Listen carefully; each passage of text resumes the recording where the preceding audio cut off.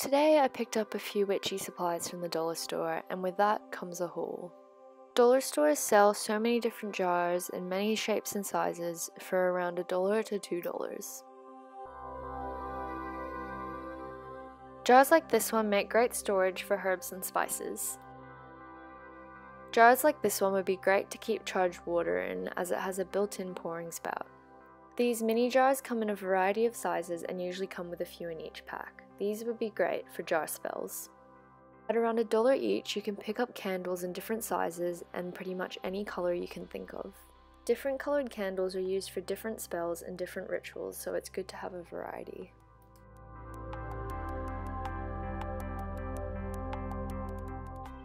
And for about $4 I picked up a 100-pack of tea light candles. I also got this candle holder. Incense are also really good value at the dollar store, and they come in a wide variety of scents.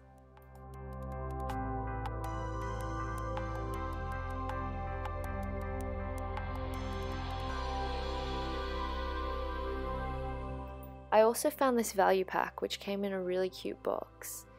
It came with 4 different types of incense, as well as a cone holder and incense holder and 2 different types of cones.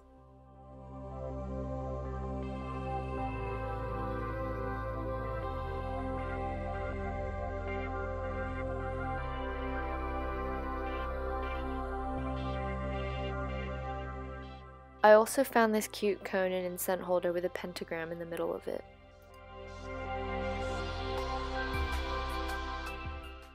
This cone box also has a matching pentagram on it.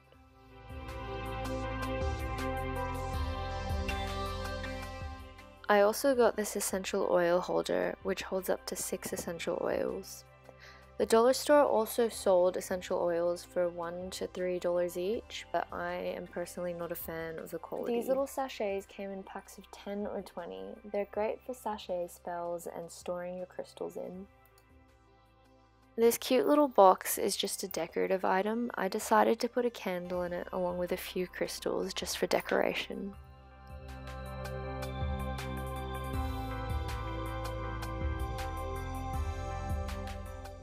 This gold leaf was extremely cheap and is great for money and luck spells.